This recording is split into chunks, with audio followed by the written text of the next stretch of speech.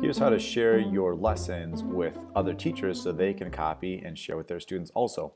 When you're on the lesson dashboard, just simply click on the little menu, More Options, and then Share. Copying this link will give them a view-only copy. If you click this, it'll then go into our upcoming share library. You can also use one of these different tools to quickly share it on Facebook, Twitter, or send an email. All right, so I'm just going to copy that URL.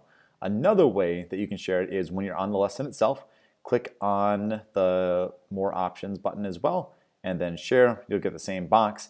And lastly, what that's going to look like for the teacher when you send it to them.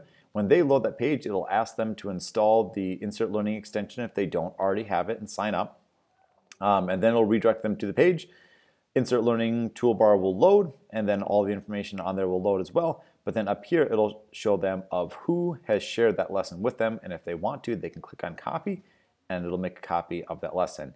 It's important to note that only the lesson elements themselves will show up. Any student responses, including in discussions, will never be visible to anybody else except for you, the teacher, and any students that you have enrolled in that class.